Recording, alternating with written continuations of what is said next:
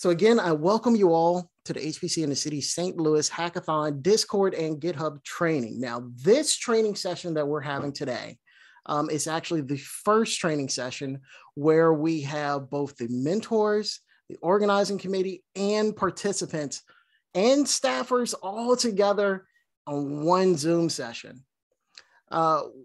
We make sure that we do these different training sessions to include the information that will be beneficial and to make sure that your teams are successful during our upcoming hackathon, which will be starting on November 4th and then running through November 8th. For some of you all, this is your first time, so you're going to get to understand some of the deliverables and things like that. But before, just to let you know what we're going to talk about today, we're going to have some quick introductions of the organizing committee. You're going to get to learn me, that guy that you keep getting emails from, as well as I'll be presenting today. The hackathon objective, our deliverables and resources so that you're aware of what's expected, and some general information. And then we're going to dive right into the training itself to ensure that you are aware of these tools. Now, I want to take a moment and introduce our organizers. So right now, I believe we have two other members of our organizing committee with us, Miss Amy Cannon from Omnibon. Amy, would you mind saying hello? Hello, everybody.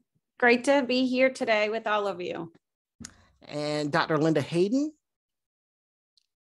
Oh, she's waving, but we couldn't hear you. Oh, okay, there we go.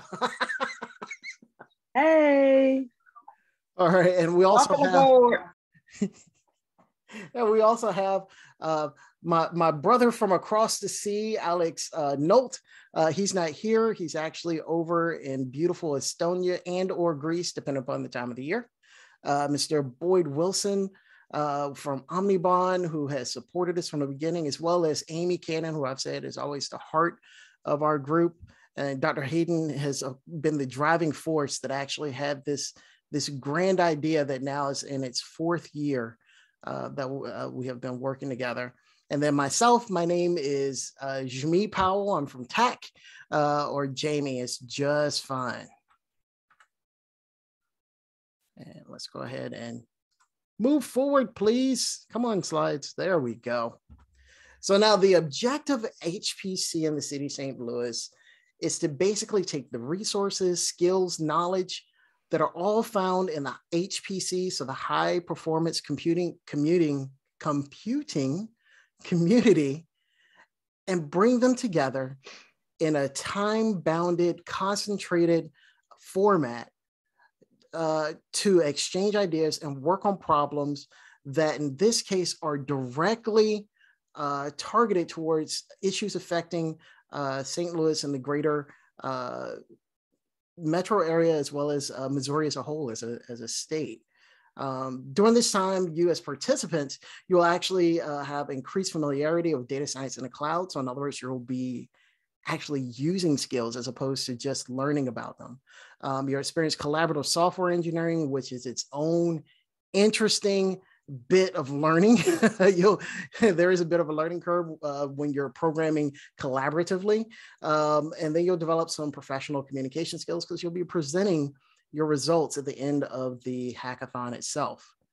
Now, having said that, there's some things that we are going to want from you all as teams that you're going to be presenting on November 8th, that night.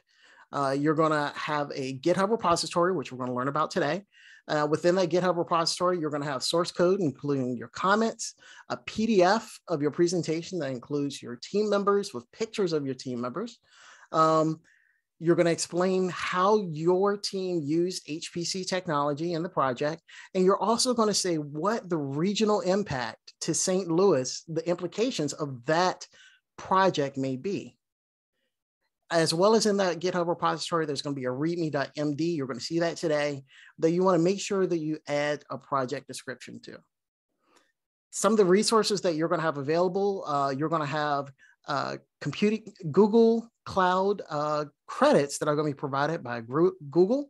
You're going to have access to Cloudy Cluster, as well as the personnel and skills from those that actually program and support Cloudy Cluster from Omnibon. Some of the more commonly used resources in people's projects include Python, Jupyter Notebooks, Node.js, Replit, and HTML. All of these hopefully you've either heard of, or if not, you will be intimately familiar with by the time you're done with the hackathon. And again, Discord, the reason we keep jumping on Discord is because that is our method by which we communicate during the event. If you haven't joined the Discord, join the Discord. The 3 T's. I always like to break it down a little bit for the 3 T's. Each team will be comprised of 4 to 5 students, 1 primary mentor, and then 1 specialist or staff member. These teams, some of you all are going, teams, how do we join teams? The teams actually will not be formed until November 4th. Now, there's some students that may have talked together, they may be from the same university, and they've decided that they want to work together. But generally speaking, for the vast majority of you all, your team will not exist until November 4th. After that, we're going to have daily check-ins on that Friday, Saturday, Sunday, and then Monday morning, we're going to have what are called check-ins. And during these check-ins, basically your team gives a 1-slide, 1-minute update of where they are.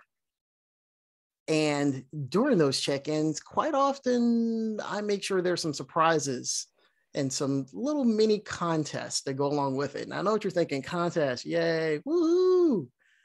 But just a hint to you, for those of you that have never been a part of one of Hack HPC's hackathons, we give cash prizes.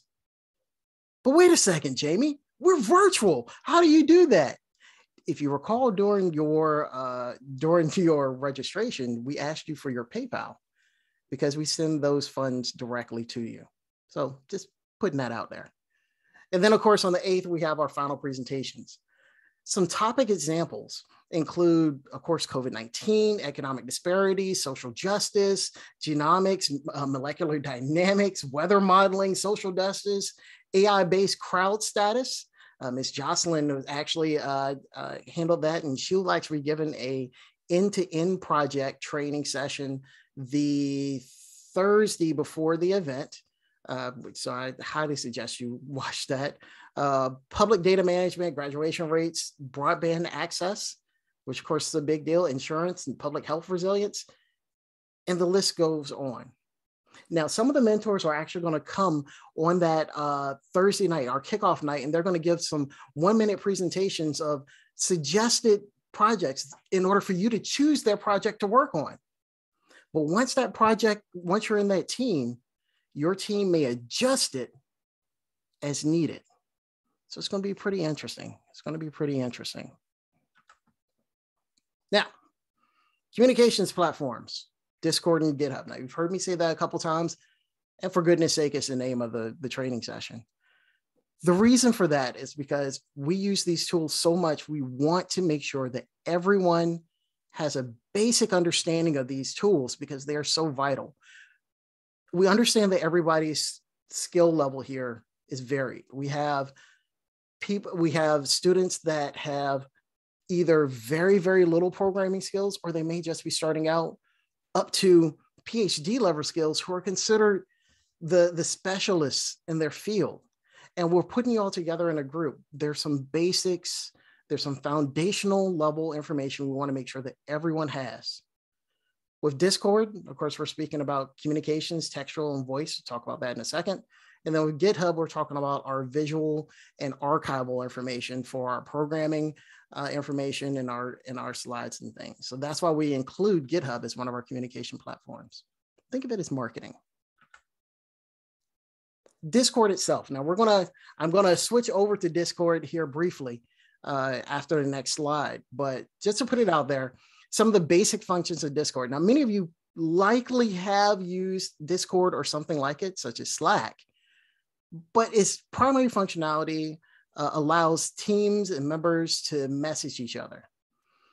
What that means is we are spread out all over this country, and in our last hackathon around the world, Discord allows us all to interact, and yet in a central location, allowing us to share files, do screen share, meeting rooms, and even just hang out in a room. If you're up at 3 o'clock in the morning, which hopefully you will not be, you're up 3 o'clock in the morning working, just hanging out in a room, somebody's playing music, and y'all can just talk and work as you will. And of course, file exchange, which always can be interesting. Discord, the Discord server, the Hack HPC Discord server, has a few channels that we've already set up. One of the primary ones is HPC in the city of St. Louis. During the event, that's where I will post any announcements, anything that's going on, training sessions, any special events / contests that may pop up, hint, hint, wink, wink. We have our assistance channel, which is a voice channel, so you can come in and just ask your questions if you like, or tell somebody, meet me in the assistance channel. You know, we can help each other out. The Hack HQ General, and of course, you're going to be making, or I should say, your mentor will be making a custom team channel for your team, so that a private channel just for your team. Some of the tips, just to let you know, I'm going to show you how to browse for a channel, which in the case of Discord is very easy. Over on the left-hand side, you're going to see it. You're going to be able to see how to create a group if you'd like. And then I do want to talk about the conference features, because if you're coming from Slack, it's a little bit different, although Slack has recently added the Discord way of doing it. But we're going to show that. There is one thing I do want to tell you about that is you may want to try for yourself. In the case of Mac users, it's Command K. In the case of PC users, it's Control K. That allows you to search. So let's take a look at that real quick. So let me drop out of here. Now let's switch over my share to Discord. Let's scroll that up a little bit. Share. Excellent. There we go. So here is a very brief view of Discord. And actually, I'm going to move it over, and I'm likely going to have to reshare it here so you can see it in its full glory. Let me open this up a little bit.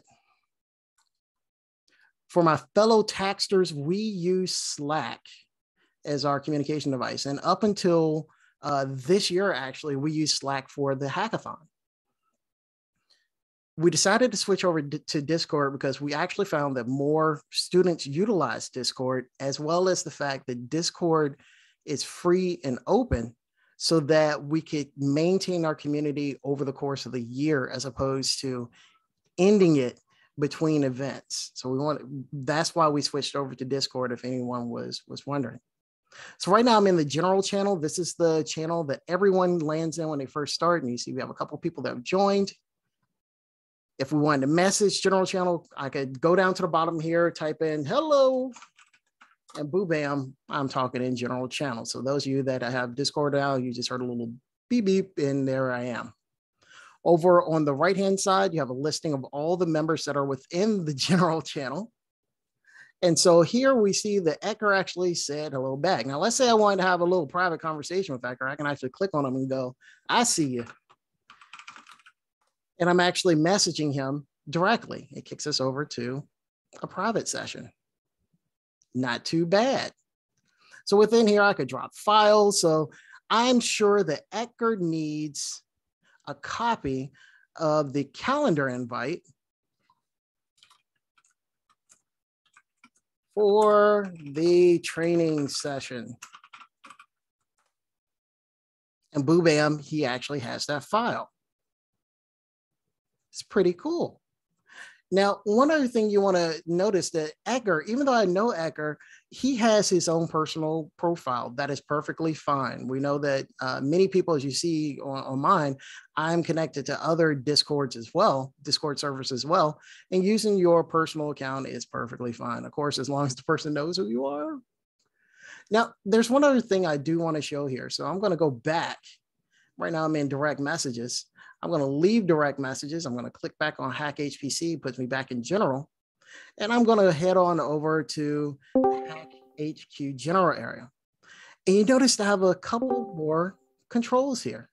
Now, Edgar was kind enough to meet me here. And inside his general chat area, now I could turn on my camera, which I'm not going to because I am actually going to, I'm going to risk it. Why not? no, I better not risk it. I don't want to throw Zoom off, but I can video chat with Edgar. I can share my screen with them. And also I can just flat out talk if we wanted to, so that we can share this space.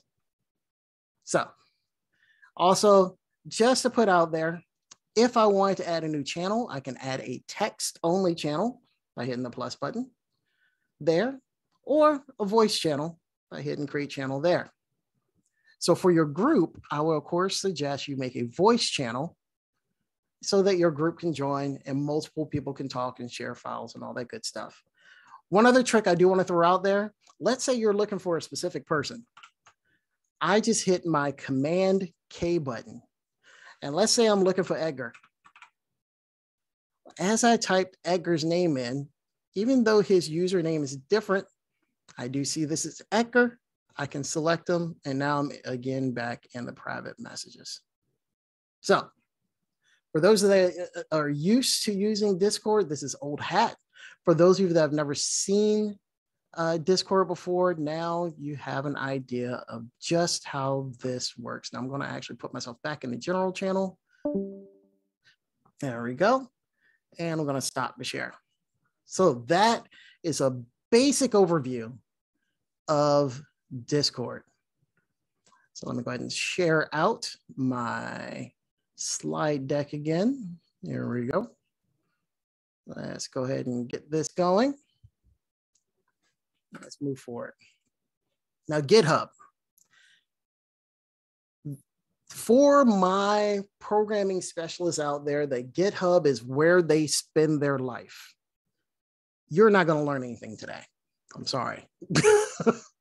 But for my students that you've heard of GitHub, you're just new to programming, or even you're intermediate to programming, or you've never used GitHub before, this is going to be very helpful. But this is, I want to warn you, this is just the surface level of GitHub that I'm going to go into. What do I mean by that? GitHub has two major ways in which you interact with it. Well, I can say three if I include the desktop client. The way I'm going to show today is the web-based way. So we're going to go to GitHub, the website, and we're going to work from there. The second major way that people generally interact with GitHub is they actually do it from command line. So from the terminal, or from within a program like VS Code or Atom, if you're using that as your editor. Those have connections to GitHub that can also do these similar things. I also want to throw out there is a difference between GitHub and Git. Although they link together, GitHub is mainly talking about the website version of it. Git, just plain Git, is generally talking about the command line version. And that command line version can either be a local repository being a place where your code is going into. Generally speaking, locally, it's usually a folder and you have files in it. Having said that, I don't want you to get confused when people say Git or GitHub. They can connect together, but I do want you to be aware there are local versions, but those local versions of Git can connect to GitHub. I know it's a little bit interesting. So that's why, instead of me going into all of that, not to mention there's things like merging code and conflicts and things that there are people who their sole job is to take care of such things like that. I'm going to show you a straightforward way using the web in order to use GitHub. I'm also going to mention GitHub Pages, which is a really powerful feature that will make your project look a bit snazzy, just letting you know.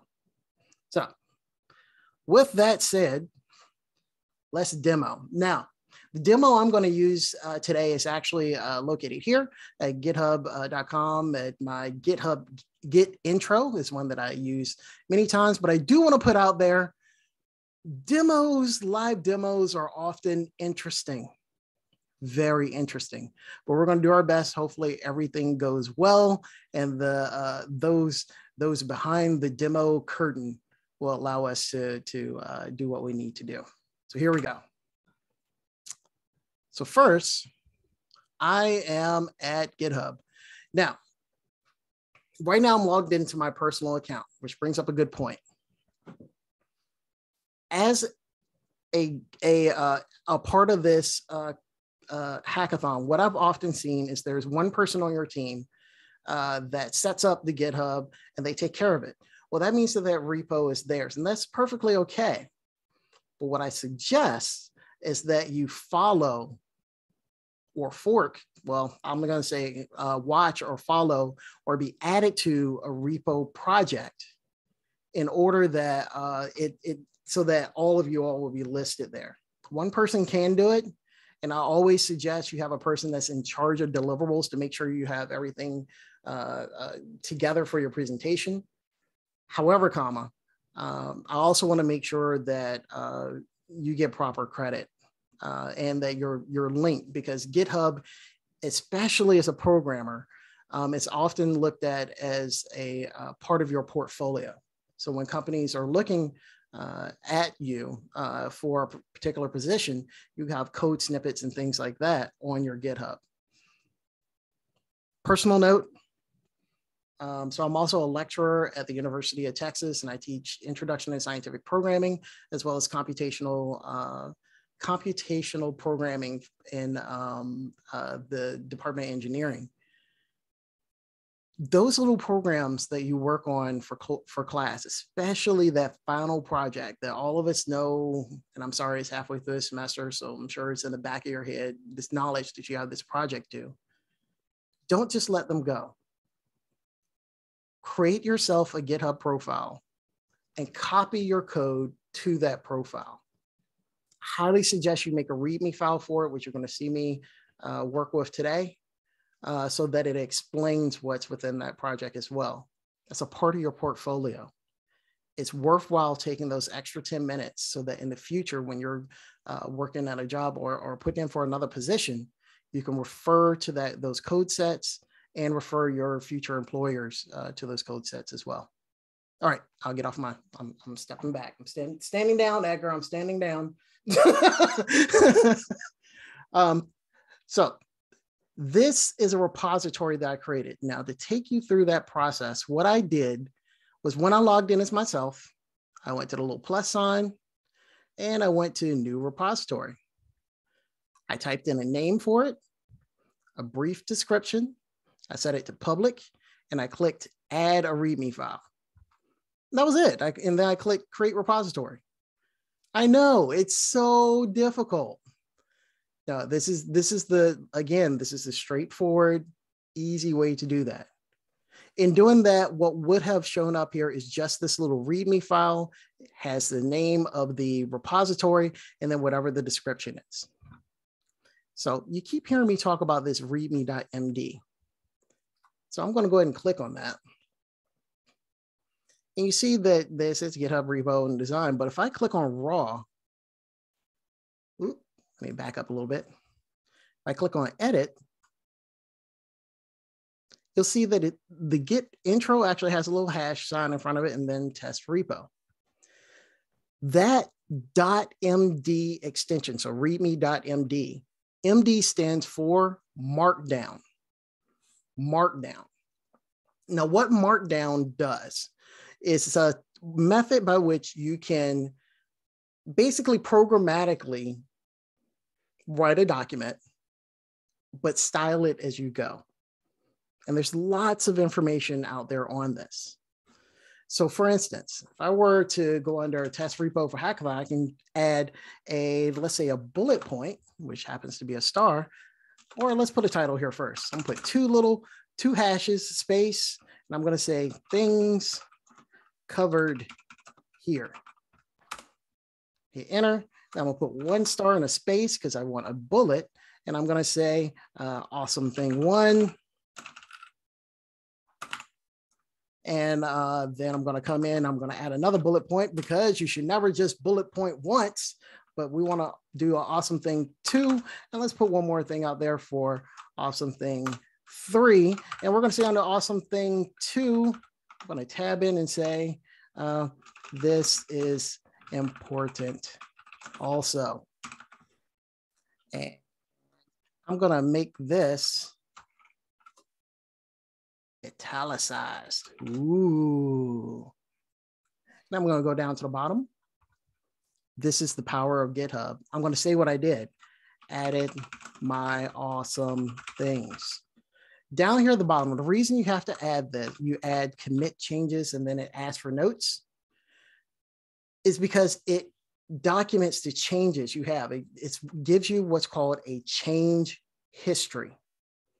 When you're working on a program and you fix things, that change history can often save you.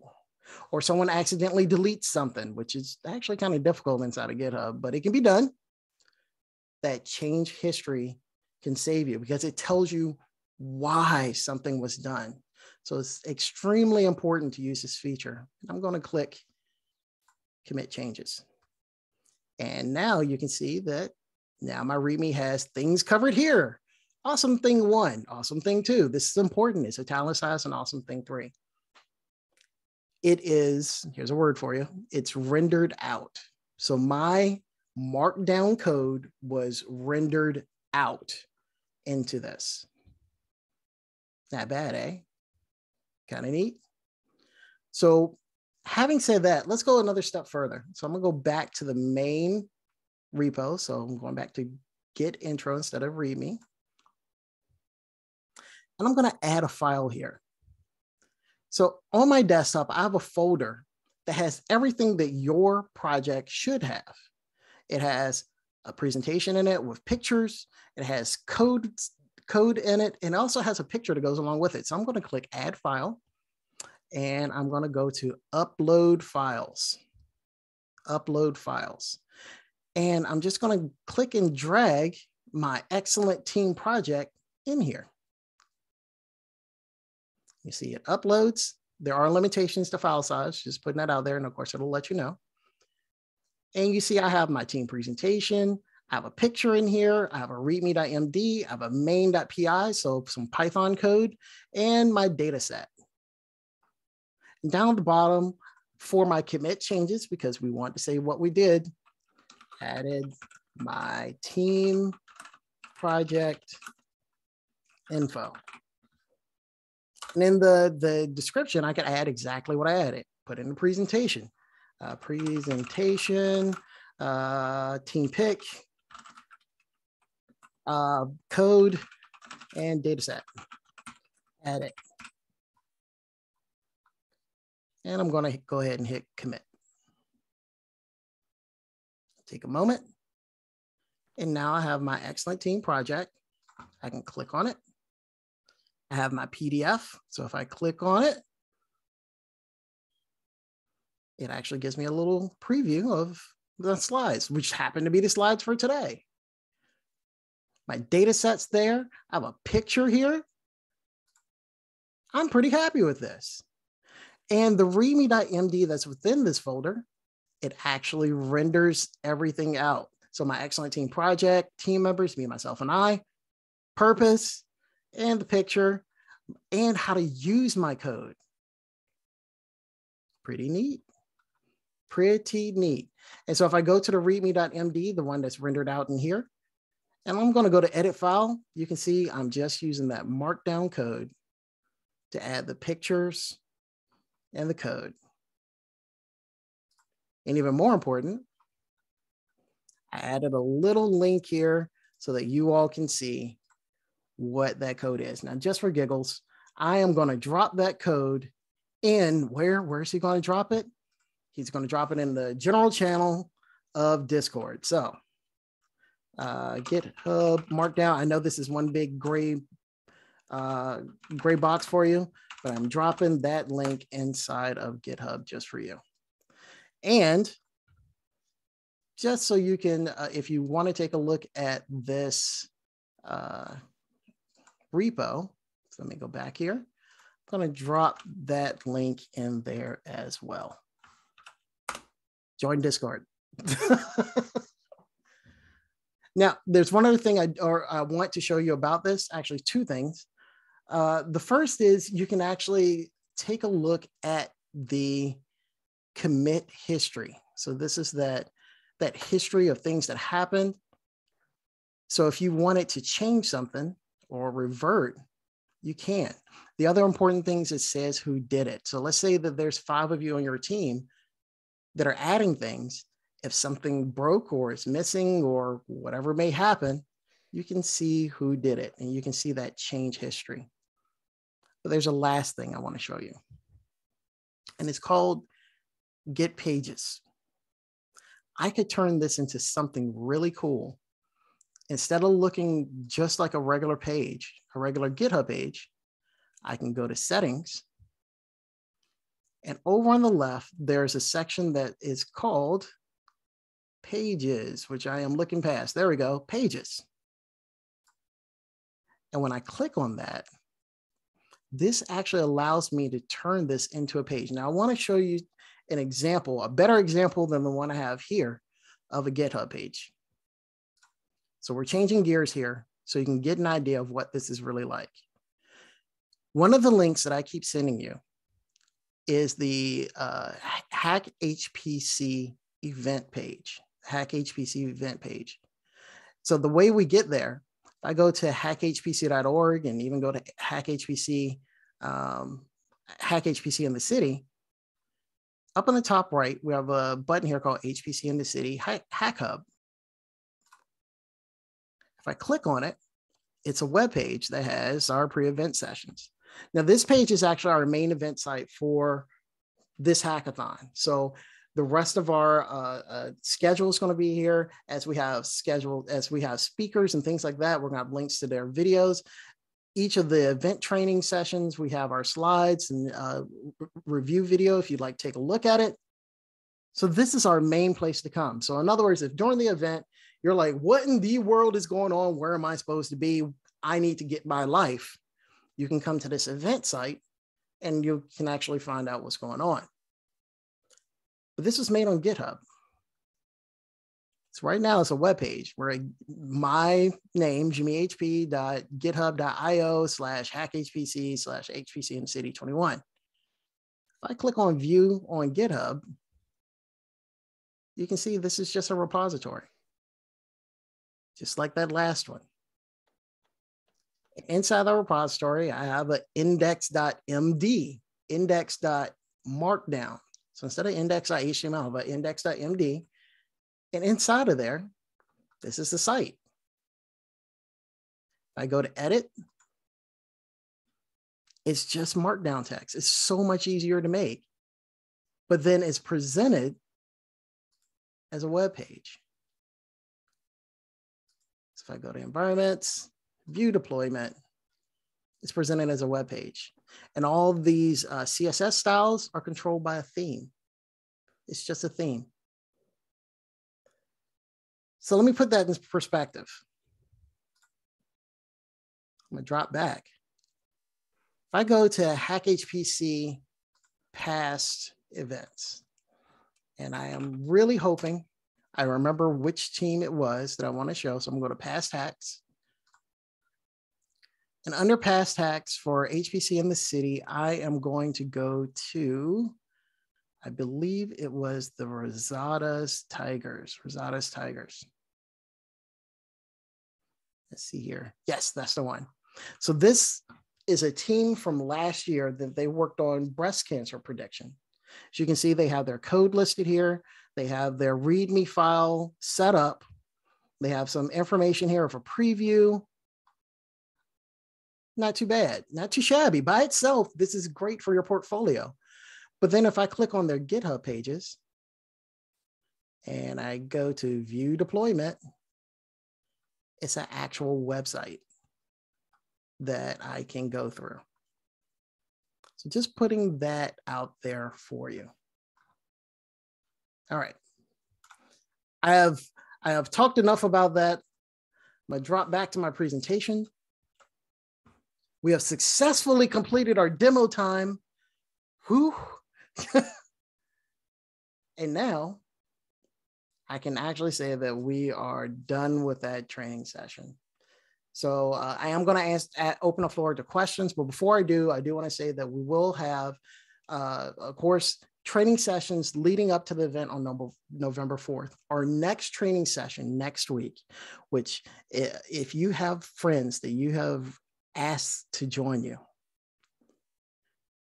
this is a training session. The next 3 training sessions are the ones you want them to come to. So the next training session will actually cover Google Compute Cloud, how to use it, how to set it up, how to use the different features, and Cloudy Cluster. And that's actually going to be presented by Mr. Boyd Wilson of Omnibond.